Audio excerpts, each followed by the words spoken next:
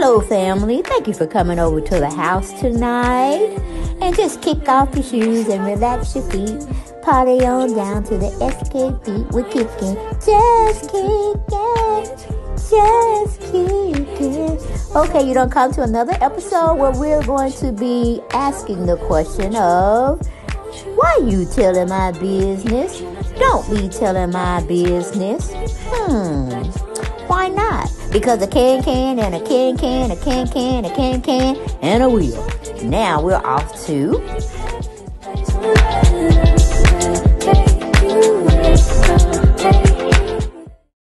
Hello everyone and welcome back to the channel. That channel is Deb Chanel's Footage World. And we just got a little birdie that told us Andy Cohen is trying to bring PhaedraParks back. And she's another liar. Remember, way back when, sometime last year, people were asking her, would she do another reality TV series or this, that, and the third? And she was like, no, because she didn't really think that it was an option. Even though a lot of people had been wanting her to come back, bless you. But it was never in the cards because of Candy Bear. Candy Girl. Yes, candy. Tastes like candy. And y'all know her and Phaedra do not get along. She always liked to bring up that incident where Phaedra had said this, that, and the third about her, putting out this, that, and the third about her, and it was a no-fly zone. And I'm pretty sure Candy had that mixed in to where she could not come back to the show, or she would not be on the show with her being on the show. So they had to make that choice. And at the time, hey, they saw Candy as a viability, you know, good start. They'll work around her non-giving self to the channel. But just who she is, you know, they can make her wherever she wants to be or whatnot. But see, Candy's getting really set up nicely. She's getting into different arenas of the acting field. So it won't be too long. I wouldn't think Candy would be on season 15 if they have a 15 or 16. I don't think she's either going to leave in 15 or 16 if they have 2 more seasons after this season 14. Because she's solidifying herself to either be a talk show host or just getting plain into sitcoms and movie roles. All right. I say that because I see how she's moving. And I also do know that she's been illuminated. So she's going to take off like a rocket, like we've been seeing this year and last year. Okay, opportunities are just dropping on her. Now Phaedra might be getting illuminated too, because she does like wearing those blonde wigs. Okay, and they look disastrous on her. I'm like, you got to tone it down, baby girl. Like, that is just too much. She needs to tone it down, because that's what Nene was wearing as well. She need to put some brunette in there, like her roots. She need to bleed them into that hair, because she looks like, I don't know, Morticia Adams maybe, the brown version. Whoo, child. But like I said, the entertainment field has got to be paying lucrative money where you come out making 6 or 7 figures in your first season or whatever show that you are on. And it takes a while for just normal, everyday people, depending on the career field you chose, to get that type of money. All right? You're going to have a doctorate degree or something. You're going to have to be stomping to make that 100K. You know what I'm saying? Or go even further than that. So, we know Phaedra was just lying her ass off, because like I said at the time, she didn't know if she would be able to get back on a reality show, and especially Real Housewives of Atlanta. But Andy, with his sly dog looking self, trying to look like a silver fox. Anyway, he is moving and shaking behind the scenes. And like I said, Candy did not like the fact that he put her daughter on the spot asking about her daughter's dad. So that's one thing you got to look at. Why would Andy even bring that up? But he should know Candy don't play about her child. And she don't want her child around certain things and being interviewed by certain people. And he's breaking all the rules when it's coming to that. Watch, it's going to come later on. Some things, so now she might be getting less episodes or whatever. And she can kind of probably test the waters now, because she's getting all these opportunities that are more lucrative for her than just being on this reality show that she's been on it forever and a day, okay? And definitely when they were cleaning the house with all the OGs, they sure did. They didn't discriminate against certain ones. They would go right across the board. Everybody was getting cut. And the OGs were getting cut seriously. Okay? They were pretty much not getting in all, 10 or 11 episodes. They want to get like 6 or 5. You know they were doing it to Nene. But Nene should have bowed out gracefully. They weren't going to try to keep bringing Nene big salaries that she was negotiating for because of all what she felt she gave to the project. But Nene started just being too much of a diva. I'm like, baby girl, you don't even have to read lines. You don't have to learn scripts. You just ad-libbing in a sense, okay? And then she get the big head like she's a musician or artist, music artist that she could sing. Well, she gets to call the shots and demands and all this kind of stuff. Like, girl, fall back. Be blessed that you're able to be on that type of a pedestal. Because as far as I'm seeing long back when, you were just not doing too much of anything. Scamming people with Greg. You know, that whole situation back in the day when y'all first tried yourself getting on him. And all the infractions that both of y'all had to go through. Girl, sit your ass down somewhere. And so we all know Nene got greedy. And she wanted more money than what she was giving on the show because she was just getting nitpicky. She didn't want to film with certain people. She didn't want to film at this time. She wanted to do that. You know, she's trying to set her own schedule or when she's going to film and when she's not going to film. And you can't do producers that way. And Kandi has a love for producing and working behind the scenes. And she knows it's more lucrative than being, you know, on the Real Housewives of Atlanta. But it's like she's scared to do something. You know what I'm saying? She's like, she's scared to take that leap of faith or that jump and say, no, I'm finna go on and give it all I got. Only because a lot of burden is put on her. Kandi hold down a lot of people in her family. And we do know she holds Todd down too. Instead of making him accountable for him to go get something started without her name, without her notoriety, without any of the pieces falling to where he can't get anything. And I really would. Y'all think I hate Todd. I don't hate Todd. I really don't. I don't like how he's being up in his wife's ass all the time because I really feel you both need space from each other to grow because everybody have a growth spurt maybe 6 months to a year of each time they get older. Like, you're not going to be doing the same thing you did when you was 53 that you might be like me. I'm 54. I don't do some of the stuff that I did when I was 53 because it's like my mindset is forever changing. My environment is all, you know, changing, and you know, things of what I can do with my body, things I can't do with my body, you know, those things are changing too. So we have an outlook every year on what we want to do better for ourselves. You see what I'm saying? So I think Kandi knows her time's up, and she's gotten definitely, she's working with Samuel L. Jackson. He's the cream of the cream. You know what I'm saying? He's been in a lot of movies. He's well known in the industry. If her and Todd are able to do this project with him real well, do you know how many doors will open up for Kandi? And of course Todd, because she's gonna bring him on, because that's the type of person she is. You know what I'm saying? But it's like Todd needs to start trying to get out from under her and do his own thing, so people can recognize his contributions to whatever he's doing that with the industry. You see what I'm saying? It's almost like an Ike and Tina Turner situation. It's just Todd is not beating on her. You know, it's like Ike feeling some way, some kind of way, because Tina out there performing, everybody shouting Tina, Tina, Tina. Now I. You know what I'm saying? It's like he's getting to the point where it's bothering him, where he got to speak on it. Speak on it. You know how she does it. But I'm like, Todd, take a tranquilizer. Go get some therapy. You know, be a man. And, you know, basically what I'm saying, be a man. Because back in the day, let's think about it now. When your dad was out there working, your mom was at home being a homemaker, raising the kids, you know, making sure we were picture perfect, or the perfect family, the Waltz. You know, men went out there and worked. Okay, they didn't depend on their wives. They needed their wives to keep the home fires burning. You know what I'm saying? But then I know Women's Lib came up and we was like, oh, a woman can do everything. Hear her roar. I understand that too.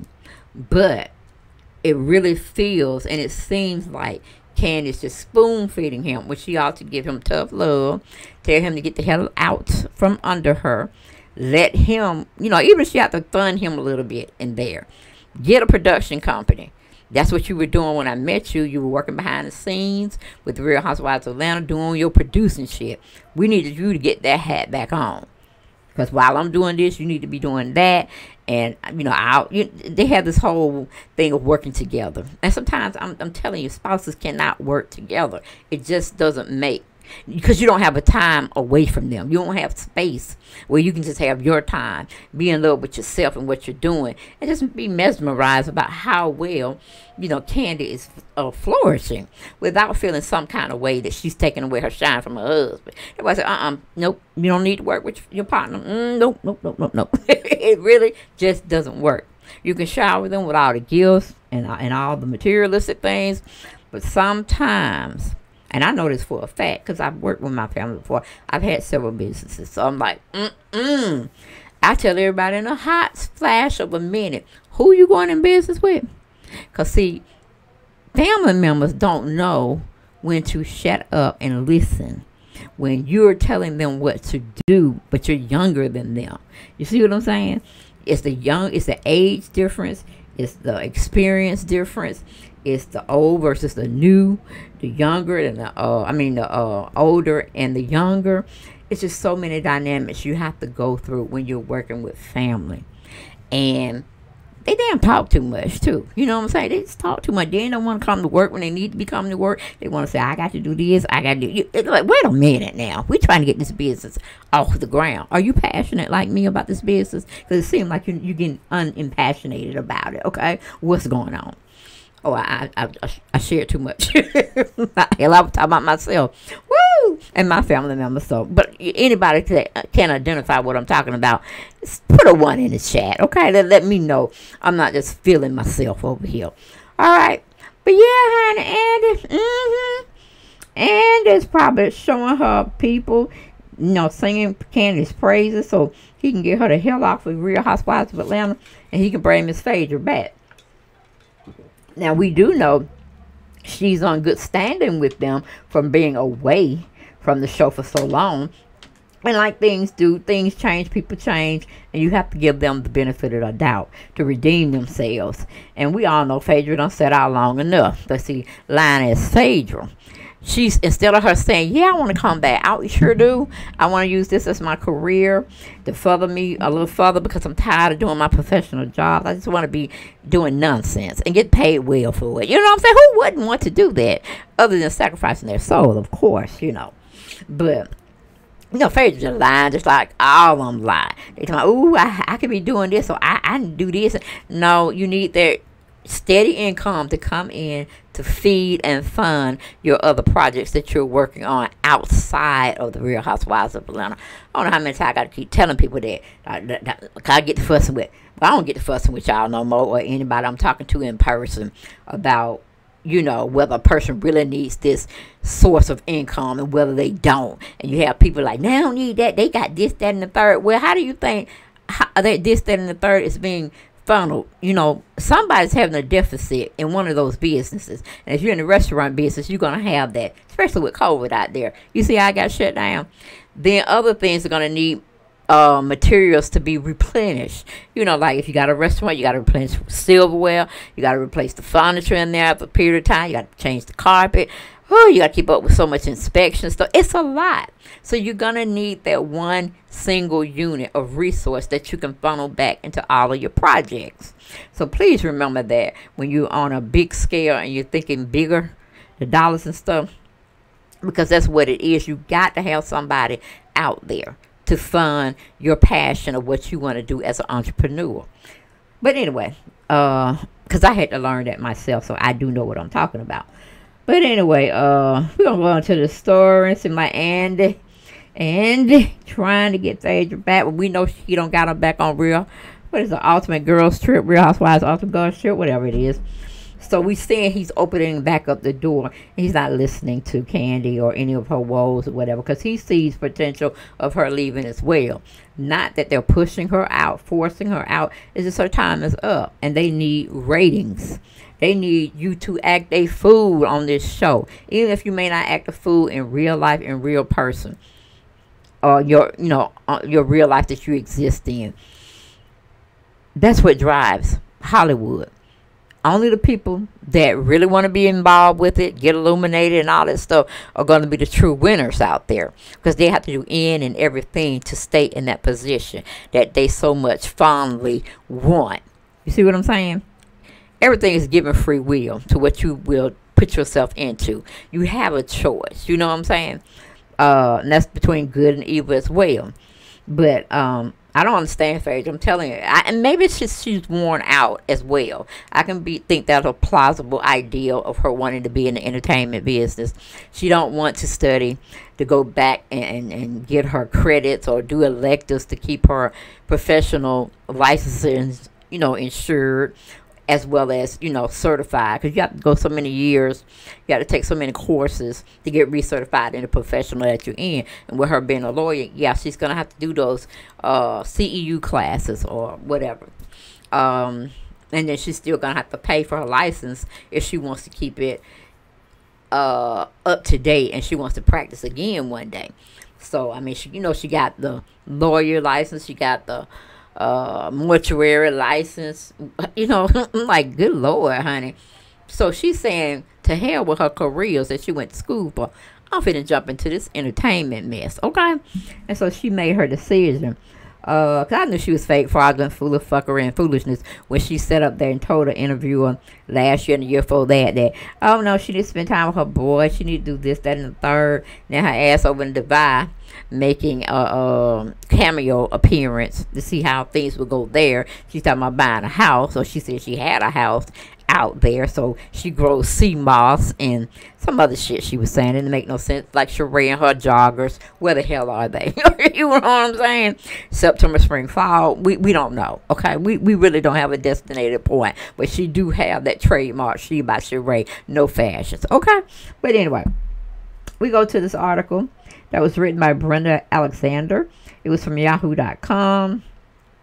It is stating as and we got to give Shadow and Act a little shout out too, because I guess they're both of the same people, just different names or whatnot, same entity, different names. She titled her article PhaedraParks on how Andy Cohen got her to return to Housewives franchise and who she's happy for on the Real Housewives of Atlanta. Okay, Andy Cohen got PhaedraParks is back in the Housewives franchise. However, she's not on the Real Housewives of Atlanta this time. You see how you see what I'm saying? Not this time. So when they phrase some shit like that, that means something coming up later on, whether it's this year, next year, or what's this, 22nd, might be 2024 when we got to do the election day with the president. You know what I'm saying? They'll have her behind right back up there where she left, singing her song. Okay. But that wasn't an article. That was my sidebar. It says this time she's participating in the second mashup of Ultimate Girls Trip on Peacock alongside a few other all-stars. Okay? Parks and her co-stars are relaxing at Dorinda's Medley's Bluestone Manor for 8 days, as opposed to the first cast in the tropical island of the Turks and Caicos. The series takes on a trip down memory lane as the ladies indulge in the lush countryside of the Berkshires with top-notch luxury, hilarious escapades, and non-stopping drama. See, Dorinda Medley's, they're going to stay at her manor, meaning her house. See what I'm saying? Cream of the cream, crop of the crop, creme de la creme. They going to be paying her some money to host those women staying at her house. You can best believe it, sugar. You can best believe that. Now, I like that. Get paid, and then I get paid on the top and the back. Okay? Oh, Lord. Who's going to do your thing, Miss Dorinda Medley? But anyway, going back to the article, it said ahead of the show's premiere, Shadow and Act Unscripted had the chance to speak with the Real Housewives of Atlanta alum and her experience on the show. She also dished on her dating life, motherhood, her former castmates, and more. She was hesitant to do the show because of the drama from her time on Real Housewives of Atlanta, but was convinced by Bravo honcho Andy Cohen. Parks hasn't been on Bravo since exiting the series following the explosive season 9 reunion on rhoa. She made it clear she had no interest in returning to the franchise after being called by Cohen. She decided to give the mashup a try. I'm like, baby, how you were going out here? You were trying to be a part of a modeling agency. You were just staying in the news. You were making TikTok videos. You were making Instagram videos. You were making sure your name is still being out there because you knew. And you probably had some inside privy information from Andy Cohen. That to keep doing what you're doing, and we're still looking at you, and I'm telling you, girl, you will be back. You see what I'm saying? He probably saying that to her, and she was blowing up her head, but hopefully she won't make the same mistake again that she did that got her in that shit the first time, and then hopefully she won't think she's so that like Nene that she get her ass canceled again as well.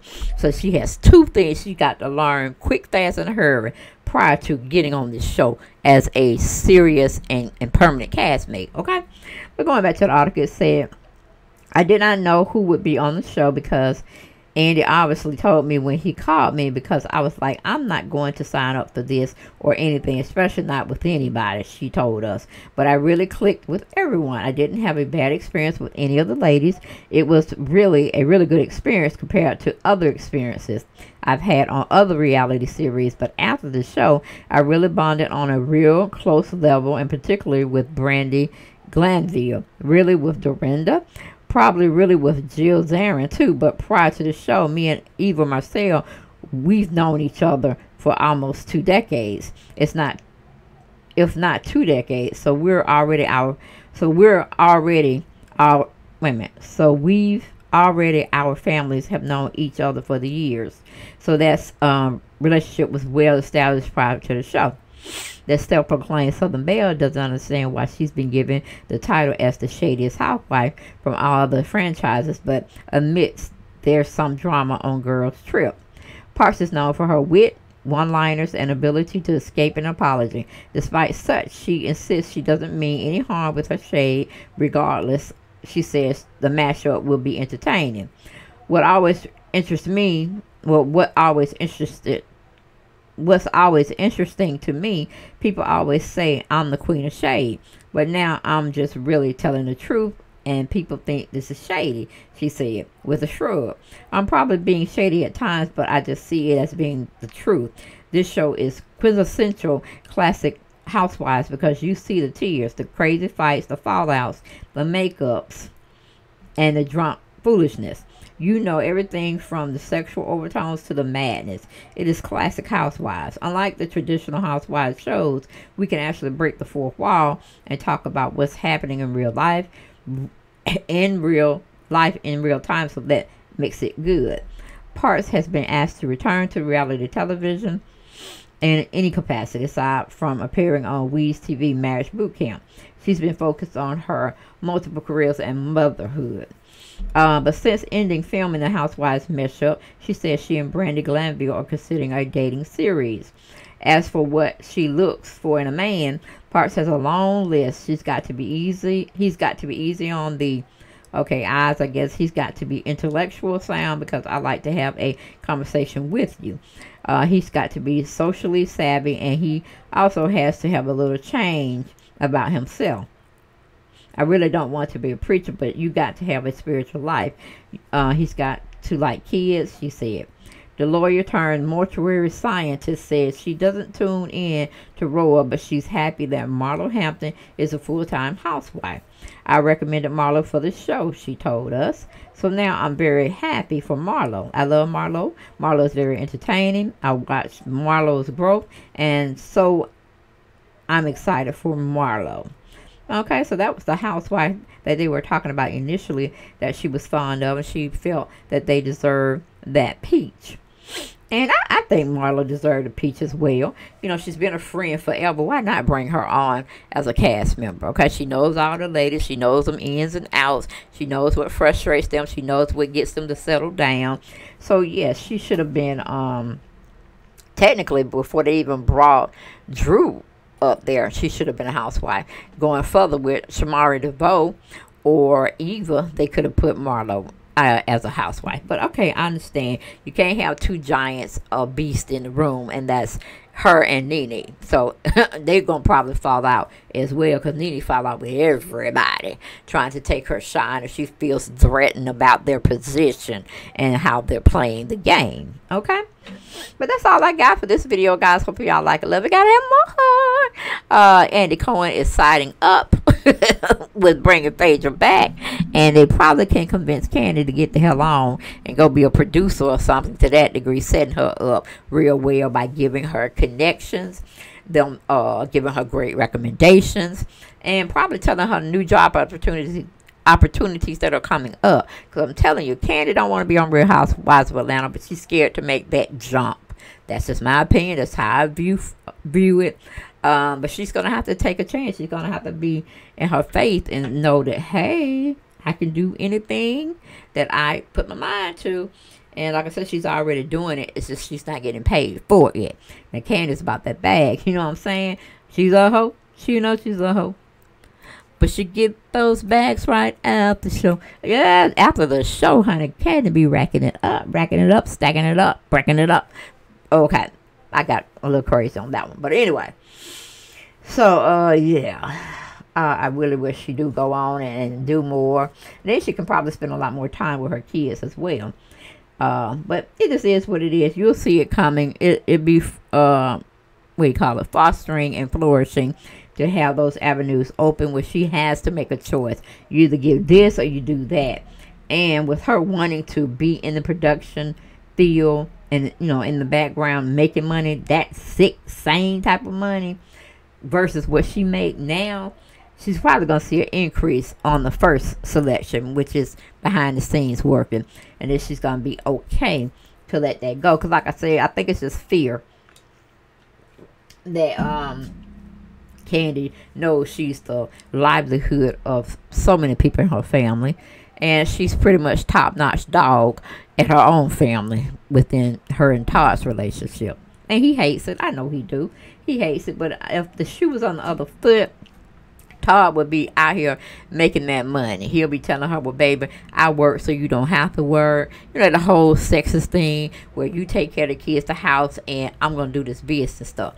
I'm going to be taking trips, you know, outside of the home, you know, traveling around the world, this, that, and the third. But that's not Todd's life. I'm sure that's what he wants to happen sooner rather than later. But he knew what he was signing up for when he said, I do. Okay, but that's all I got for this particular video, guys. And I'll see y'all on the next one. Bye-bye.